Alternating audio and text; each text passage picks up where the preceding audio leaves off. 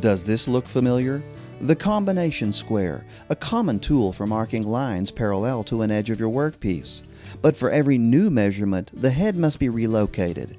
It's time-consuming and inaccurate. There must be a better way. Introducing the new INCRA T rule. It does the same job as your old combination square and much more. But instead of adjusting a headpiece for each new measurement, simply move your pencil to another hole. It's like a combination square that's always set to every measurement and far more accurate. Use the 1/32 inch holes for drawing lines. Here we are marking drill centers for a cabinet door handle, 1 inch from this edge, then 2 inches and 5 inches from this edge. It's also a precision T-square for marking at right angles to the edge of your work.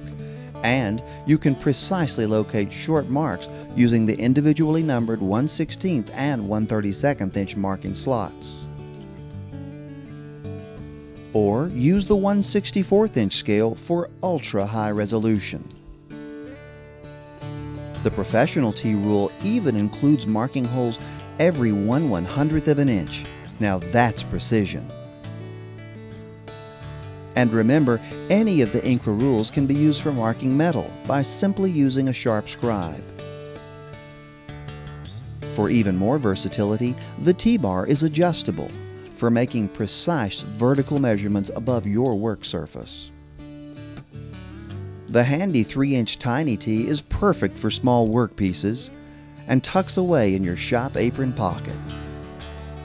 INCRA T rules are offered in 3, 6, 12, and 18-inch lengths.